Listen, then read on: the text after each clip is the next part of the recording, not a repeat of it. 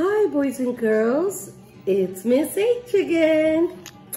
Today we are going to do a small activity, a caterpillar. Alright, let's get started. The supplies that you will need is a green paper, a red paper, and maybe a white paper.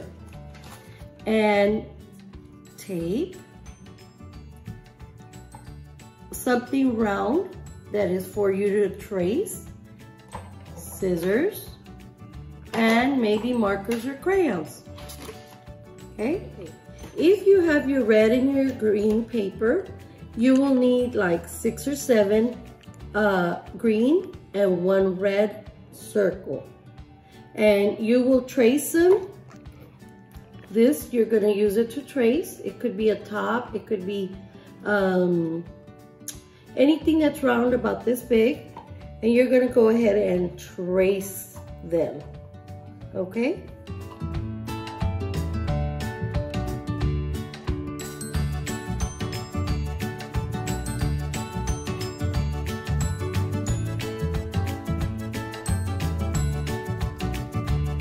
Now you cut out all your green circles. Okay. Now you're going to take 2 of your green circles and something small that's round. I use a water bottle top, and you're going to trace in there on one circle. Trace 1 on each circle of the 2 circles. You'll have 2 circles and 2 little holes in them. So you're going to tape them on the back. I just taped it. That way your fingers will fit like this. See? Now lay it down and get your other green circles and lay them around like if the shaping a worm. Caterpillar. Or a caterpillar that's got its body going up.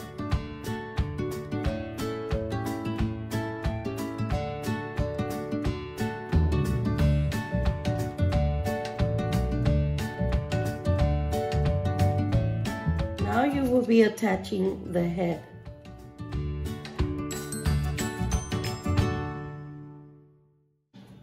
Now you will cut two yellow circles and 2 green smaller circles for the eyes. You can glue or tape the eyes, whichever is easier for you. And the nose is a green triangle. You can use little scraps of material or paper you have left. And again, you can either glue it or tape it on the face. Now for the antennas, I have pipe cleaners, but you can do it out of paper too. I'm just gonna cut a piece off, fold it in half, and then tape it behind the red face. Taping the antenna to the back of the head. Now your caterpillar's ready to walk.